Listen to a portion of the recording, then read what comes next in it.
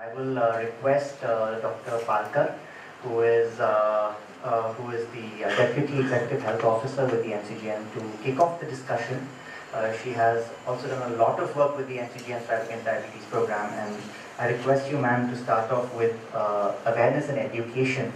May I just request a mic for Dr. Parkar?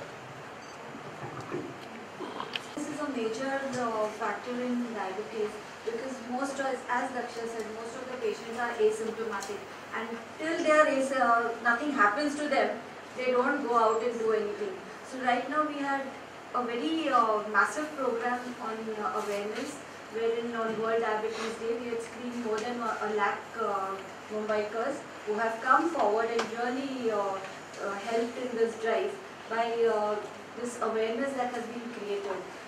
This awareness has also been created in different professionals. Professionals in the sense, not exactly professionals, but dabawalas, taxiwalas, who don't have the time to actually go in the daytime. So we've gone where they are posted, and like all the parking lots, where airports, where you see a lot of these auto people and people there. Even there are certain places where dabawalas are also there. So for them we had a special drive on Sundays.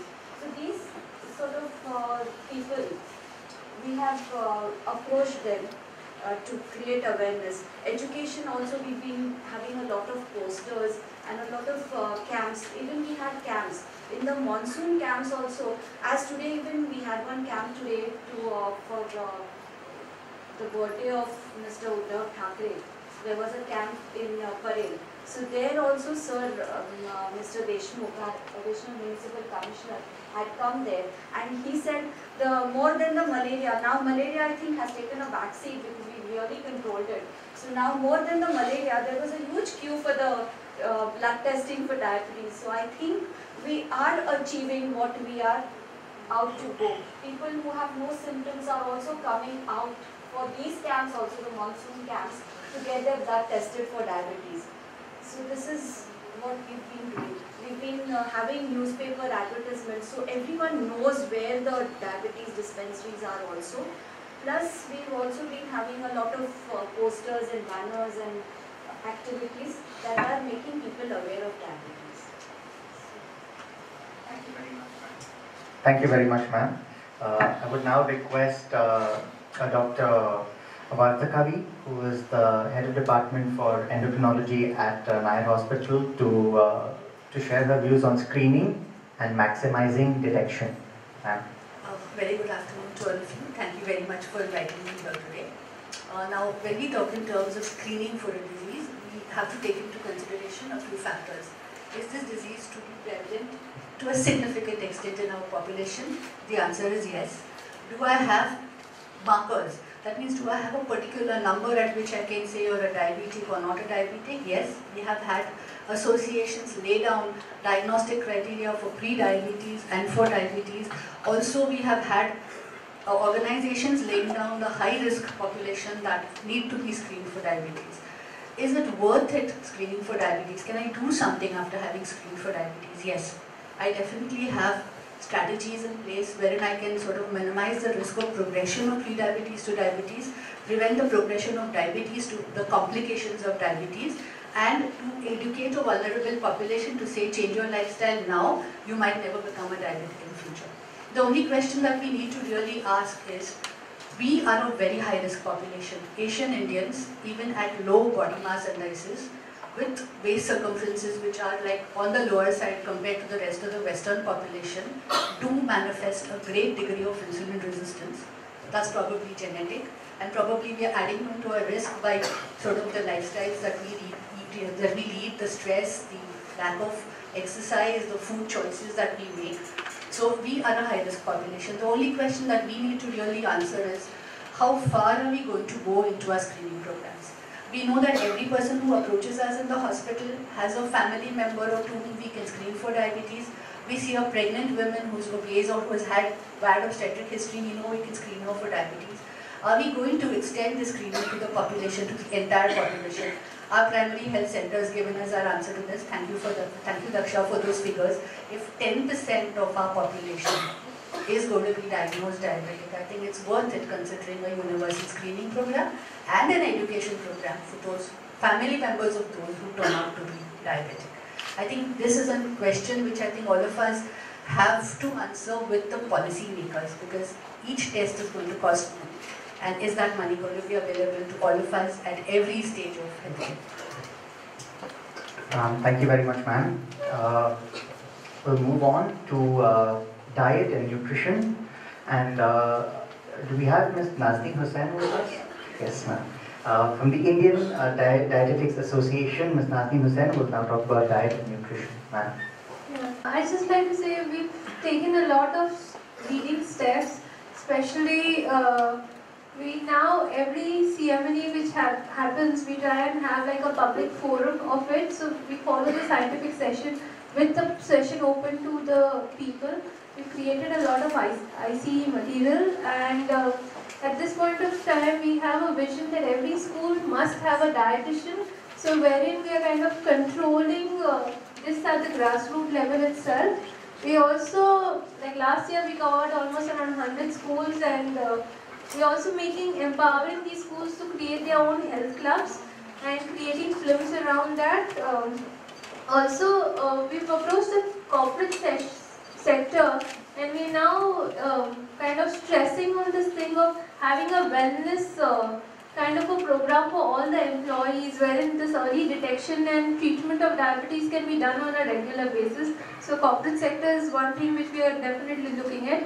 We also tie up with different movements, and like Dr. Daksha said, I'd just like to say that one of the movements which we are starting, and this is a larger program, is with the MCGM, with ORF, and with the residents. It's called Equal Streets, which will be starting in September, wherein we're trying to at least have some part of the road which is car-free, and we're trying to get more and more people involved as a part of physical activity. And IDA for sure will be there with their dietitians and spreading more nutritional information first hand to the general people.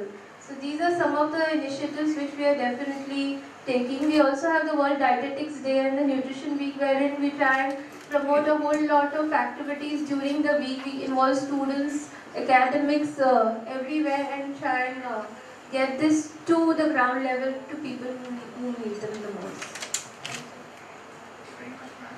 Thank you very much, ma'am. Moving on, I will request Dr. Maulik, who is the Head of Department of Medicine at Sion Hospital, to please give her views on diabetes in workforce and services. Ma'am. Good afternoon, and thank you for inviting me. I think Shaida alluded to the 2005 deluge in Mumbai, and it's from there where we woke up to this whole monsoon illnesses. But unlike malaria, which lives with you for a short period of time and may recur, diabetes is something that's going to live with you all your life. So diabetes has no boundaries. You diagnose it at a younger age, in women in type 1 diabetes at an earlier age, type 2 and anything. The other thing is diabetes, as the age in the healthcare is improving, diabetes are living longer, and they are going to have some complication or the other. So if we have to look at the workforce, which I think that Shai alluded to, that we have so many things to be planned, we need to have a team effort. And I think in diabetes and in many other diseases, you need a team effort. I mean, nothing succeeds unless there's a team. And if we are to prevent all our complications of young ones and elderly ones, we need to have expertise at the, to prevent or look at the eyes, look at the cardiac status, look at the kidney diseases, which is becoming a big problem. So we need a big man force, and if we are to put every diabetic one into a program, I think we've learned a lot of lessons from our HIV program. A workforce would be mandatory, you have to have drugs available, you have to have education, awareness. We need a lot of qualified nurses in this, we need a lot of qualified nutritionists. Exercise programs, I think, are in place.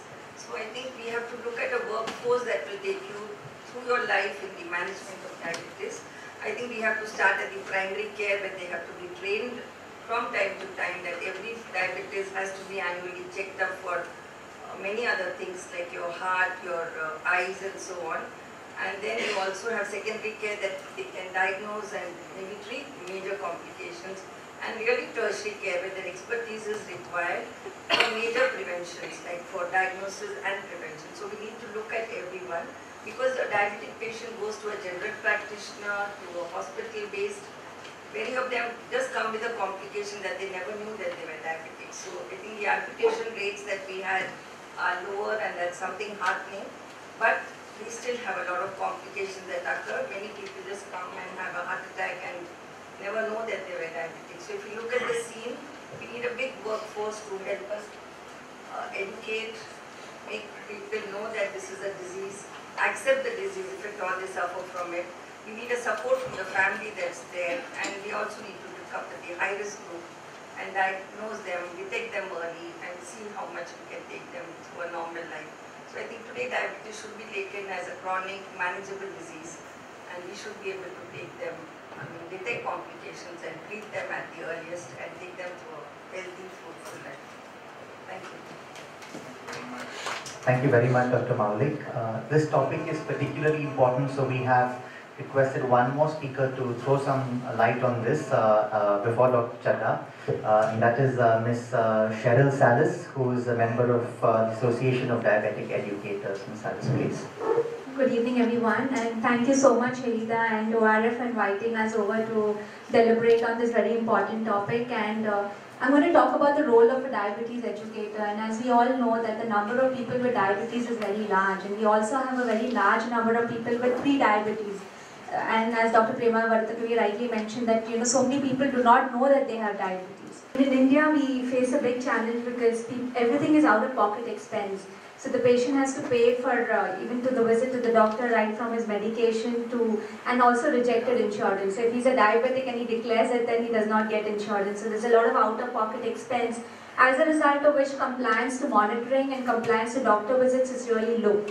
And people land up with complications, and it's very serious because they think it's a very mild disease because nothing is happening to them, and they feel that they're doing well. Is only when they see that they start experiencing problems is when they go to a doctor, and then by then it's too late. So we have people landing up with creatinine levels of 2 and 3, and that's when they actually go to their diabetologist, and by then it's too late, and they have to then see a nephrologist and go on to dialysis. And the same thing that we see with other complications like limb amputations, blindness, etc.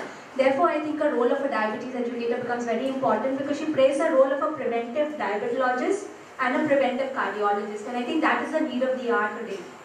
Because we have to somehow try and at least stop people from getting diabetes, because we're seeing this in a very early age, maybe because of the kind of lifestyle that we're seeing. We are talking about walking. I think there's a lot of focus on walking. But frankly speaking, if you look at the roads in Bombay, how many of us are really encouraged to walk?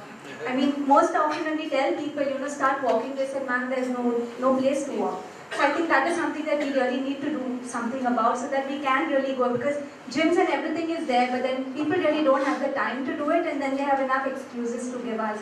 And so we are doing a fair bit in terms of trying to educate people, and I think the government has also done an initiative recently, along with the Healthcare Sector Skill Council. They've launched a program which is a Certified Diabetes Educator program, which is open for people, for even graduates today, because they want to create this cadre, and it's under the STAR scheme. So the fees are 15,000 rupees, and on completion of the course, the government gives back 10,000 rupees, which I think is a great step on behalf of the government to do this, because we are really looking at the diabetes educators, because the patient-doctor ratio is very, there are a lot of patients, few doctors, and the doctors are really not able to spend that kind of time, though they would love to do it. So there's a lot of counseling that is required, and a lot of self-management that is required. So patients need to know that why is insulin important to them, because barrier to insulin therapy is very large and a big problem in our country, due to which people land up with complications. So I think we really have to look at qualified diabetes educators and who can counsel patients, and at least look at preventing diabetes, and for people with diabetes, preventing complications. Thank you so much.